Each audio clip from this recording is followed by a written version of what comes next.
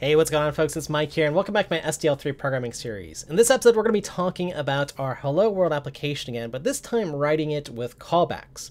Now, the reason we might want to do this is if we want to target platforms like the web, for instance, or maybe iOS. There's a little bit of a different way that you need to structure your main. So I'm putting this video at the start of this series so you can kind of decide if those are platforms that you want to target. Otherwise, usually it's easy enough to refactor your application to fit in here. Okay, so let me go ahead and dive in so we can go ahead and see an example. We'll live code this.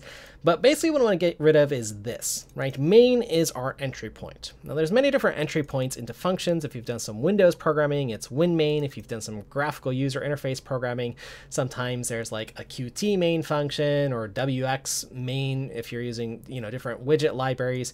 So basically we could redefine where the program starts. And what we want to do in SDL3 is actually get rid of this main function. So we'll just get rid of it here. I still need the SDL.h library here. And we want to use the callback library here. So let's go ahead to the API index, and I'm going to search for this main use callbacks here. And this is going to give us an idea of what we want to do here. So I want to define this main use callbacks here. Let me go ahead and put it at the very top here. And I also need to include this SDL main file here, okay? Because that's where this macro is defined here. I need to do this, I'm going to do it here. And that should be the basic premise for our setup here, okay? Now, again, what this is going to allow us to do is basically define these four functions here for initializing our app, setting up the app event for event handling, each iteration of our application, so in a main loop as we increment, and then what happens when we quit here. So I'm going to go ahead and just open these up in 4 windows here as we implement them. Let's get rid of that. And let's actually just copy them in here. Let's do this here, just so I have the function available here. Let's do this. And then I'm going to go ahead and copy in app event. We'll do the same thing here. And this is a function call here. And app iterate. Let's go ahead and do that. And the last one here, app quit. Okay, so if you want to build this from scratch, I will show you an example at the end in the SDL repository. That's basically going to do the same thing. But these are our 4 main functions we need. SDL app initialize, SDL app event for event processing, app iterate. This is where you would do like your draw calls, and then what happens when you quit. So we can use some of the functions that we've learned already, like SDL, not SQL, quit here. And in our initialize, as you can imagine, we would need something like SDL init video. And let's go ahead and put that in here. And let's go ahead and see if this builds here. So let's see here. Oh, I've got a few warnings here. It's saying I don't have my returns properly set up. That's not good. No, that's just a warning in the language for whatever reason. So what do we return here? Well, let's start looking at some of these functions here. So app initialize. Okay, I need a result here. What kind of result can I have here? Let's see. I can either return SDL app failure or SDL app success here. Okay, so let's kind of put together what we learned from last time and say if SDL init, so if this is successful, then we could return SDL app success. Otherwise, we will return SDL app failure. And there might be some different ways that you want to structure this.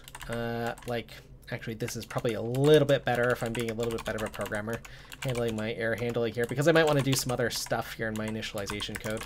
But something like that here, okay? And I'll make this bigger so you can see the code. Well, let's just do it now here so you can see it all on one line here. That's a little bit nicer here. Let's see if that got rid of one of our warnings. So compiled. And let's see. Yes, much better here, okay? Okay, so what about SDL app event? What do we have to do here? Well, we have to return, again, something, meaning that our application either failed, there's either a success, or there's actually this third guy here, SDL app continue. So that just says continue. Now, we're not really doing anything interesting here, so let's just return return SDL app continue. I'm going to do the same thing in iterate here.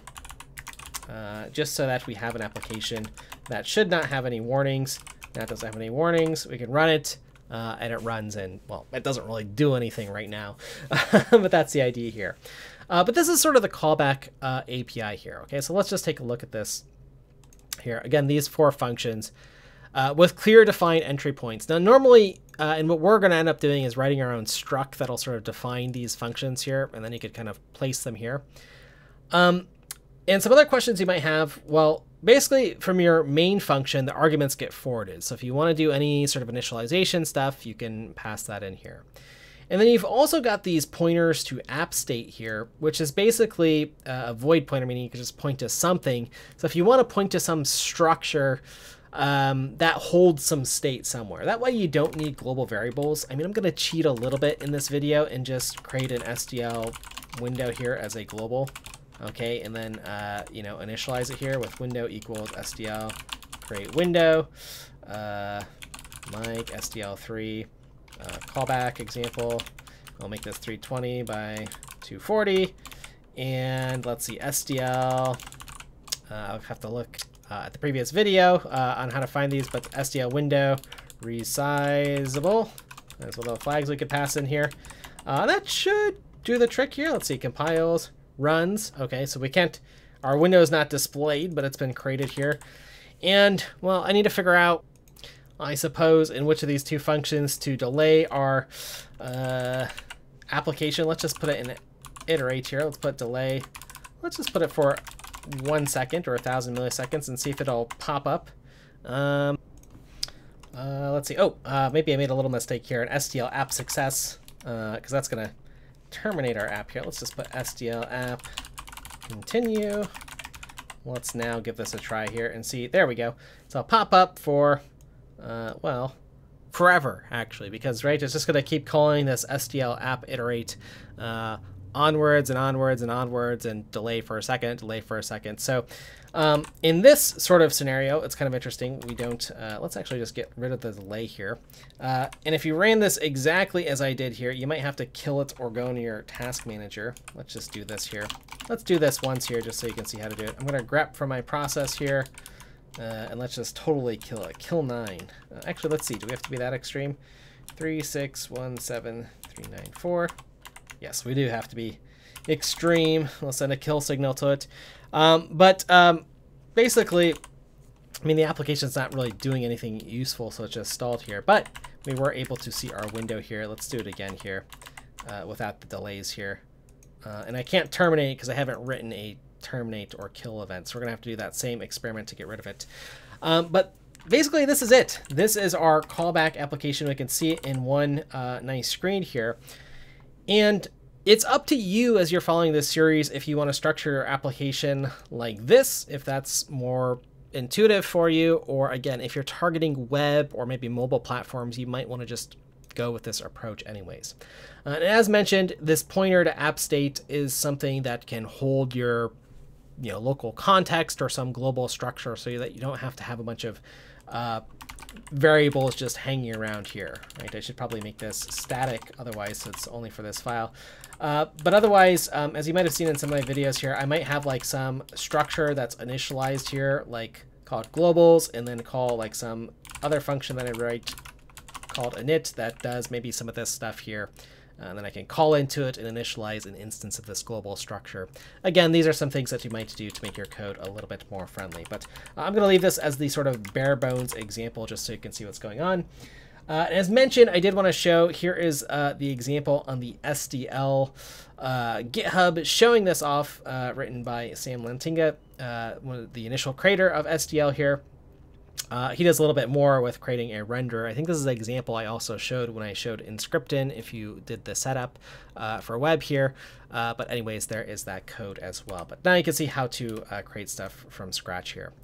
And again, write this once, check out the remarks, check out some of the related functions and so on. And this is just a really nice feature. I believe this has been around since even SDL2 had this sort of callback API that you could set up. But again, I think they did a nice job with the SDL3 documentation for this. So anyways, folks, there you have it. Feel free to follow along as always. If you missed the previous lesson and have no idea what creating a window means make sure you watch that, but now you know how to do it 2 different ways here after watching this video. So again, thanks for your time and attention, folks, and I'll look forward to seeing you in the next one.